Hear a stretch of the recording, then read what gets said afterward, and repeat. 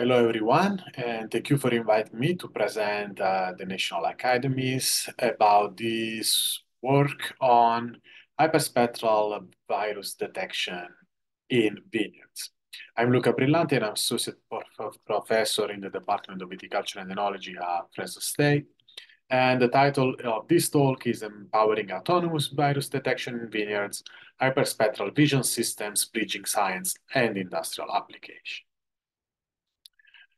This talk will review the work of the Hyperspectral project. We'll go into the detail of the basics of hyperspectral imaging, and then we will present application to virus detection in vineyards, and I will summarize the main performance results. And I will conclude with recapitulative and perspectives. The Hyperspectral project started operationally in 2020 and is currently ongoing.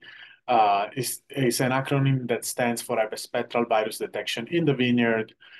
We, as cooperators, from industrial standpoints, we have had Bronco Wine Company and Sansuperi Estate as of now, and we are currently expanding to other partners. And as universities, the partners involved were Fresno State, which leads the project in association with Cornell University, and particularly Dr. Mark Fuchs, and the University of California Agriculture and Natural Resources with Dr. Monica Cooper.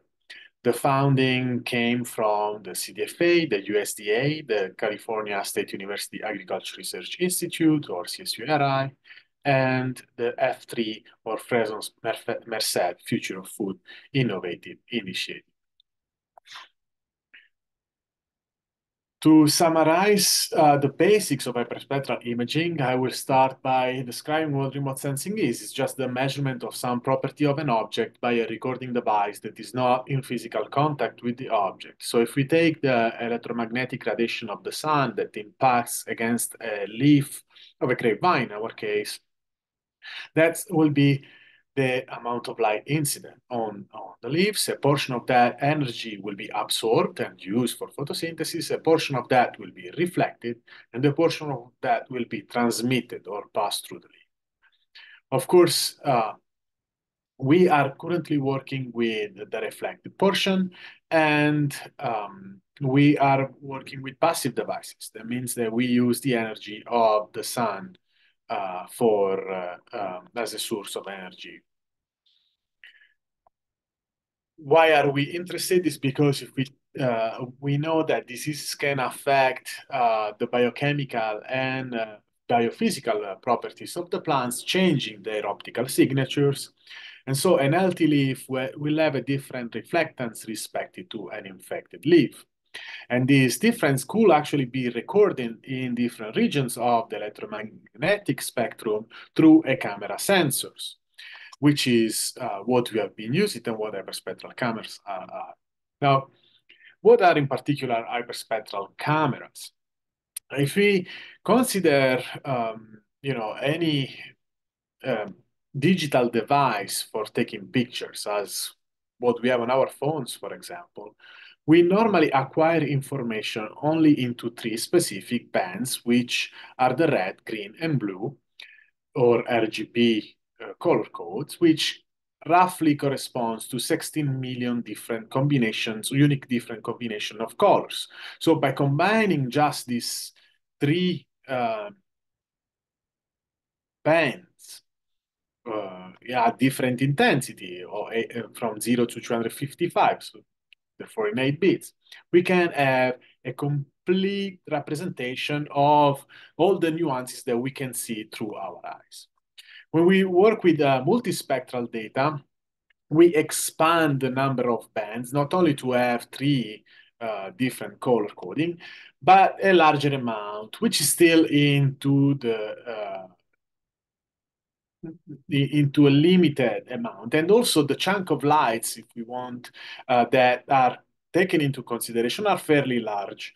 The difference is that we start also acquiring information into regions of the electromagnetic spectrum that we not normally observe with our visible eyes, such as in the near infrared, for example. However, the reconstruction of the electromagnetic radiation remains discrete and it's somewhat incomplete. With hyperspectral data, the electromagnetic radiation instead is rebuilt in a quasi-continuous way because we acquire a very large hundreds of bands, a very narrow chunk of lights, and so at that point we can actually rebuild in a quasi-continuous way the electromagnetic radiation. Now, if you look at the electromagnetic radiation into the electromagnetic reflectance of a grapevine leaf, we go in this case from on the x-axis we have different wavelengths. We go from 400 to 2500 nanometer. On the y-axis we have the reflectance. In the visible area, which is actually the focus of this study, together with the near infrared, we have the information related to chlorophyll functioning, particularly to leaf pigments. But in the near infrared, we have information in the cell structure. In the shortwave infrared, we have information regarding water content, but also regarding leaf biochemicals, such as cellulose, sugar, starch, protein, lignin, and so on, particularly COH combinations. And so we, at the beginning of the Hyper-V project, we actually worked into the visible and near infrared, roughly from 400 to 900 nanometer, while now we are actually working into the shortwave infrared domain as well. The Hyper-V project started with multiple steps. We worked first into control conditions in the laboratory. So we have a dark cabinet with specific illumination, and we work with the touched leaves. And in this section, we mostly work with visible information. Then we brought the cameras into the field and we mounted that on a tripod. So we're working with still cameras and we acquired images of the full canopies. And then we work with aerial imagery from a drone. The first part of the work has been completed and was published last year. The second part of the work is about to come out on Computers and Electronics in Agriculture. And the third part of the work will be coming up, hopefully, toward the end of this year. So all three components of this work, they actually use the same structure. So we acquire data into the field. For each single vine that we acquire images from, we actually also sample leaves for the analysis of the virus through molecular diagnosis or PCR. And this is a very strong difference respect to similar works on the topic, where we are not actually building a system based on visual observation, but we are actually building a system against molecular diagnosis. And we are also comparing the performance of the machine or the sensing system with the performance of an expert assessment. So the leaves go to the laboratory for PCR analysis, as I said, and the images, they go to the lab for further processing through computational systems. In the control condition, we have a data set of roughly 500 samples, both PCR tested and imaged in the dark cabinet. On the tripod conditions, we have roughly 700 samples, and on the drone, roughly 300. And then the machine learning model is built again on the hyperspectral imagery in order to predict the results of the PCRs and then compare to classification both on the images and in the field from a couple experts. In the dark conditions, we actually also attempted to differentiate between multiple different viruses. So we had in this data set non-infected, red blotch, leaf roll, and co-infection of both leaf roll and red blotch. And it is very hard. These images here are fairly are the ones showing some of them are the ones are some of the images showing the strongest symptoms, but otherwise they tend to be very mild. And actually, we also sampled across multiple dates. Therefore, the symptoms are at variable levels of expression. The expert accuracy with this data set is roughly 50%, while a deep learning system based on convolutional neural networks actually achieves an 87% when the symptoms are visible and 86% when the symptoms are not visible. The distinction of red blotch with leaf roll sees that most of the samples are predicted as leaf roll, also because leaf roll was more abundant in this data set respect to red blotch, but also because red blotch has the tendency to have milder symptoms, and so it's actually harder to predict. And the co-infection has the lower accuracy. If we look instead at the spectra into the visible and near infrared from 500 to 900 nanometer, we see that here in the green line, we have the average reflectance of the not infected samples. On the red, we have the average of the infected sample, and the ribbons are the standard deviations. So you can see that the samples and these are data on the tripod. The samples are very similar or very close to one another. There is not a very strong difference. So there are nuances that needs to be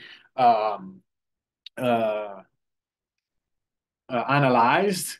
And in particularly in the green domain, we have a larger amount of reflected light from the not infected samples. And the infected samples instead they reflect more in the red domain and into the red edge. So this is actually consistent with the visual symptoms, where we normally see the canopy progressively becoming more red. Even in this case, we actually acquire data over multiple dates, and so at different level of expressions. And so we have the ability of differentiate no visible symptoms with 75% accuracy through a PLSDA model that can only use 5 bands of 16 nanometer width, while the expert on the RGB images only achieve 54% accuracy, which is normal because at this point we don't see the symptoms yet. When we compare the symptoms after Verizon in multiple dates, not only at harvest when the symptoms are more expressed, but in multiple dates, we have an accuracy of 76.6% with an SVM model that use 18 bands, also a 16 nanometer width. And we have compared, I don't go into the details here, but besides comparing multiple machine learning models, we also have compared multiple dimensionality reduction algorithms, different ways to reduce the noise and bump up the signal. And so the 16 nanometer actually seems to be the ones that on our multiple assays has given the largest performances. The expert with RGB images is a 78.6%, and the expert in the field is a 75.3%. And so, as you can see, the machine learning models, of course, outperforms the expert before the expression of the symptoms, and is comparable to the expert performances after symptom expression.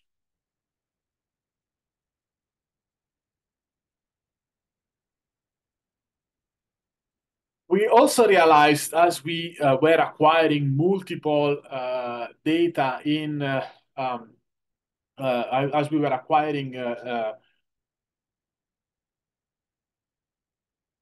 data in multiple time from before the symptom expression during the the symptomatic expression of the symptoms are multiple steps until harvest, that when the symptoms are not visible, we actually have a larger amount of difference into the near infrared, uh, while when the symptoms are visible, then the difference into the near infrared attenuates, and we have larger difference into the red area and the red edge. And so this is also particularly important to understand if we want to develop systems that can be used multiple, over a longer and extended period of time, so therefore more operationally capable in production, that we probably need to focus on different areas of the spectrum depending of the time of the season.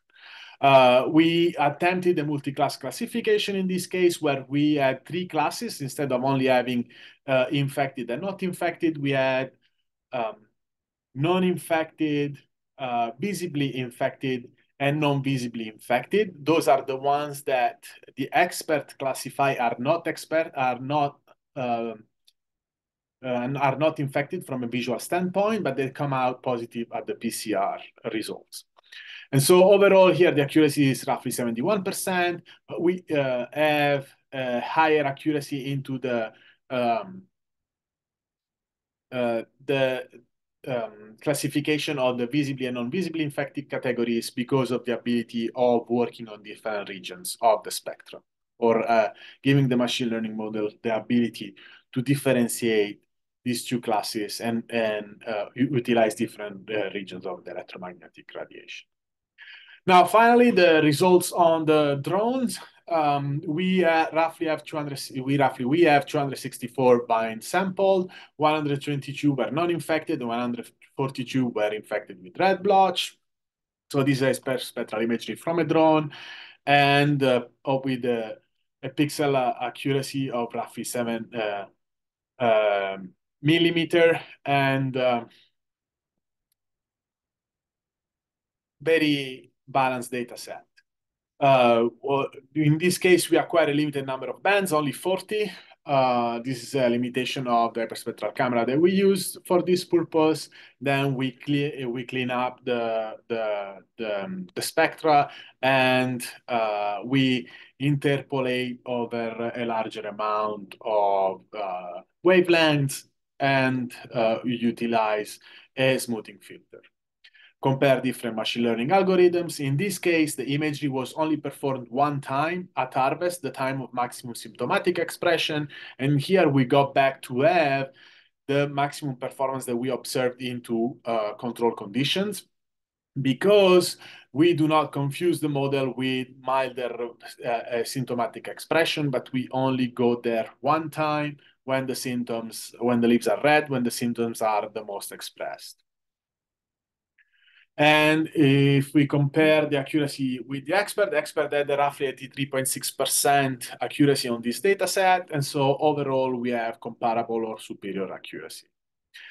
But if you look at the confusion matrices here, we see that on the left, we have the expert performances. On the right, we have the machine learning performance. We see that we have slightly higher false positive with the model, roughly 10%, respect to the expert, that does 8%. However, we have a very strong lower false negative with the model, 17%, respect to the expert, 24%, which makes the overall higher accuracy of the system respect to expert assessment. If you look at the importance of the different bands, we see that the green, the red edge, and the near infrared have the most important accuracy, which opens up also to think that it's possible to have very simplified sensors if we only use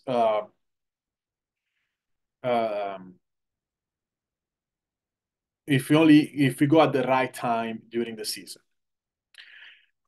We also applied an inversion of a radiative transfer model, or the prospect model, in order to estimate what the hyperspectral images really see. And so we can see that we have an estimation of the chlorophyll concentration.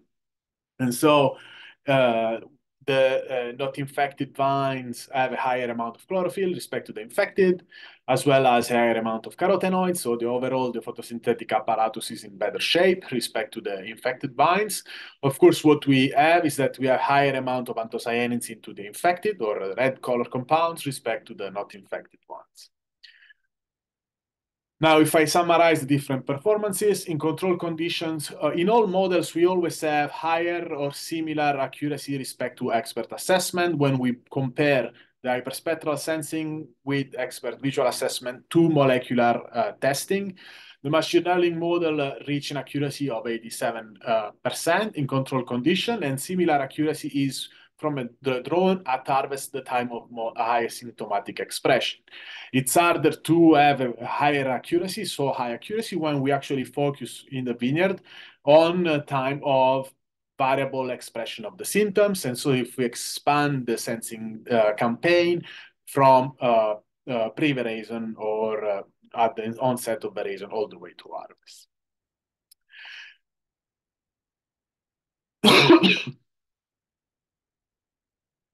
And it's important that we try to simplify the hyperspectral sensing in order to build an operational tool based on a limited number of bands that growers can directly use. An upcoming publication will further expand on the results that I presented. That will come out this year. And what are we actually working on? Thanks to the latest grant from the California Department of Food and Agriculture, Pierce Disease Glassy-Winged Sharp Shooter Board.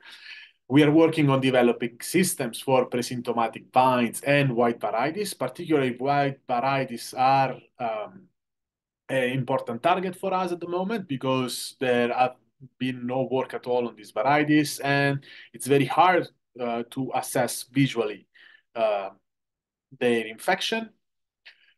We are also working with a full range handheld spectroradiometer in order to understand which region of the electromagnetic radiation is actually the most sensitive to the virus infection, and we're combining that with the chemical analysis of leaf metabolites, also to try to understand the fundamental of the spectral signature. And we are trying to go more and more toward an operational tool. And so we are expanding our capability to varieties that we have not currently worked on and new vineyards in order to see what possible confounding factors needs to be accounted for in order to allow the growers to use this kind of sensing for their assessment needs. Thank you to all the people that have worked over the years on this project, particular to Dr. Laroche-Pinel, which is leading the work in the lab, but also all the students that have collected or analyzed or managed the data information, to all the cooperators over the years. And if you want to know more about what we are doing, you can connect through this QR code. Thank you for your attention. I look forward to your question.